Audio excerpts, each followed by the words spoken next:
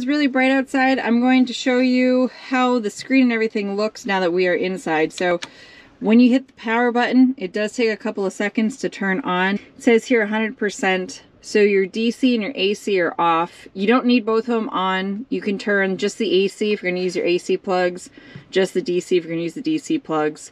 So all you do is you just hit DC on and you'll hear it click, and then AC on, and you'll see that come on. And then you can see here the bars, and it'll tell you the 0 watts and how much you are using. I don't have anything plugged in, so that's why everything's at 0, but that's how I could tell how much power was coming in. And then when you want to charge on solar or on the car, you just come into the settings menu, and there's a DC input source. So it has to be on PV for photovoltaic or solar, or you switch over here to car, and then you can charge it in your car.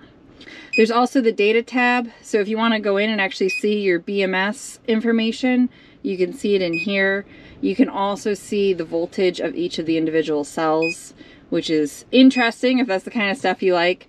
It does have faults, so if you run into any faults, and you can see when I was trying to experiment with it yesterday, I ran into a few, it keeps your history here.